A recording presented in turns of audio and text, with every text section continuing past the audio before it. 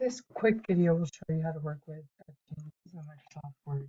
Track changes are a helpful way to edit documents or work with your peers on a report or document and editing report.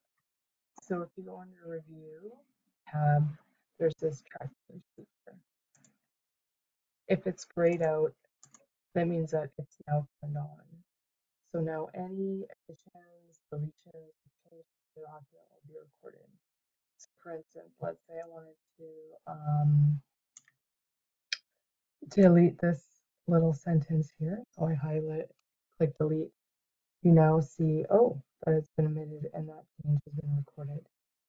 If I wanted to add this information, this next bullet, and say repeat steps above, something like that. Or to plot sections. Okay, so let's say that information is kept added here. So now that information is still just a track change. It's not a permanent edit to this file.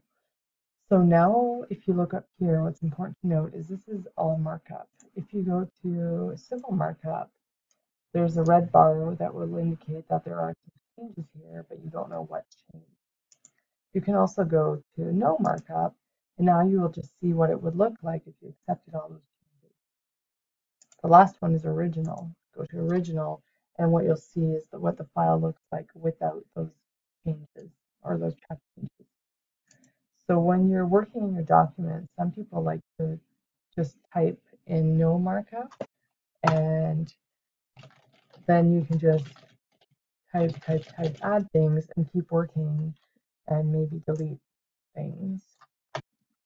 And you see what it looks like. But in the background, if you go to all markup, there's all these edits.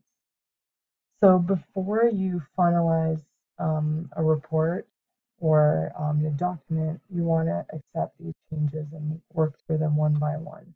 So in this case, I just put my cursor on here and I'm going to go reject. So I didn't want to make that change. If I wanted to make that change, you can either click accept up here or right click accept. And here I want to accept that insertion, and that accepted everything. Let's say I wanted to delete these again. Now note track change is still active, and right click accept deletion.